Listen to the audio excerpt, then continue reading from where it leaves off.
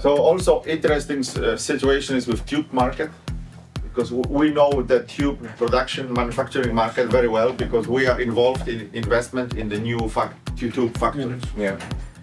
So we have to learn the whole situation globally with tubes, and it is very, very complex, because you have old tubes still on the market from the stocks, and you have new production tubes, which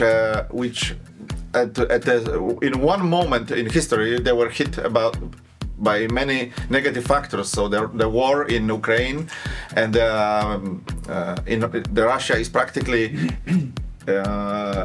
limited by sanctions. And also in China, the biggest factory in China burned down, which is Shuguang. And there are no startups, as we know, nobody starts new production. And there will be no startups, because the startup of the tube industry is not possible. I can say that it's not possible to build a new factory. So we are left with only 2 or 3 factories in the world capable of making tubes. And this makes the situation very complex. In the meantime, the old stocks were mostly depleted. So 10 years ago, you could buy thousands of different tubes. If you want a box of 100, a box of 1,000, a box of 10, or a pair, or one tube, doesn't matter, you could buy them all. Today, it's practically impossible. And the price increased by 1-0. Okay.